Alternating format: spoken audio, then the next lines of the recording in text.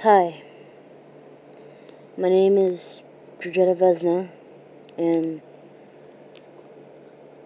I'm in pain, and I don't know what to do about it. It's like, every time I think I'm better, I'm not. Because I haven't loved myself for who I am. And I feel like I can't love myself for who I am. I can't be happy because I'm scared.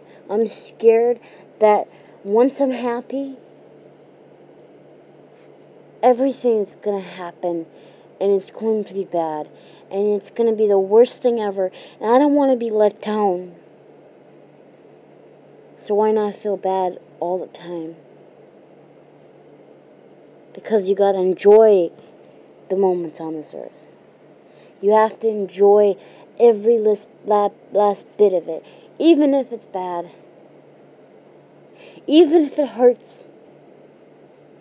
Even if it feels like every day you want to kill yourself, but you can't. Because you want to keep living. You're stubborn, and you should be. And if you don't want to keep living, you should keep living. You should always get in that mindset of keep living. Even if it hurts, so much, you don't think anyone else has ever felt that way. But it's wrong. Because I felt that way. I felt like I was a worthless person. I hated myself. I still kind of do.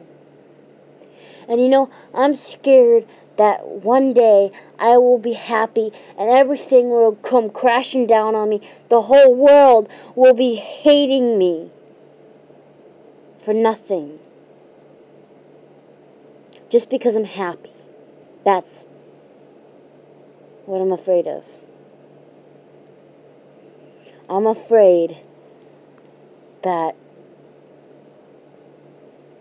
if I love myself again, and if I have the courage to do something about it, and to find someone nice, find someone that loves me for me, find someone that cares about me deeply,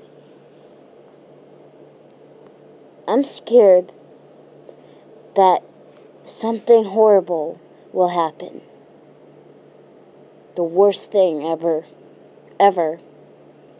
That they will either leave me or the good thing stops happening and I stop being happy. And it all comes crashing down. That's what I'm scared. That's why